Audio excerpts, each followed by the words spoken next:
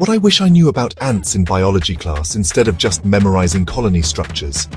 Imagine if, instead of dry diagrams and endless facts, we'd learned about the wildest secrets ants are hiding right under our feet.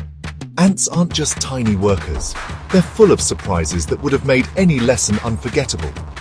There's a queen out there with a truly mind-blowing trick. Not just a ruler of her colony, but a master of genetic magic, doing things no one thought possible in the insect world.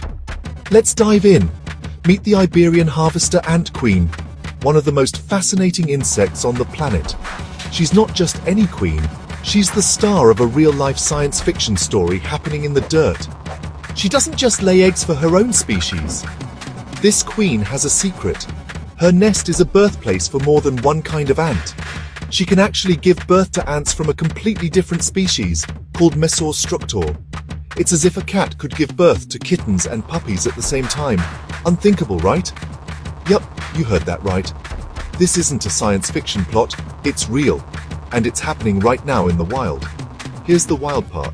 Scientists found that these queens make male ants by a process called xenoparous reproduction, a kind of natural cross-species cloning. It's a process so rare it's almost unheard of in the animal kingdom. Instead of just mixing genes like most animals, the queen uses a shortcut that lets her create males that are genetic copies of another species. It's like hacking biology's rules. The queen lets sperm into her egg, but before anything else happens, the egg kicks out its own DNA. The only DNA left is from the sperm, so the baby ant is a clone of the father's species, not the mother's. This is a total reversal of what we expect in nature, where offspring usually carry a mix of both parents' genes. End result? A clone of the other species, born in her nest. The queen is literally raising children that aren't her own species, right alongside her true offspring. Why would she do this? What's the evolutionary advantage of raising another species young? Those cloned males provide the sperm she needs to make hybrid worker ants, half and half blends that keep the colony running.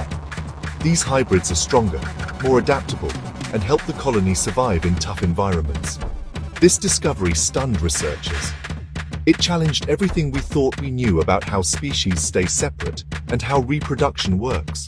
Some even called it almost impossible to believe. The idea that a queen could create and raise another species' males seemed like pure fantasy, but genetic tests proved it. Half the males in these ant colonies belong to a species that split off more than 5 million years ago. That's like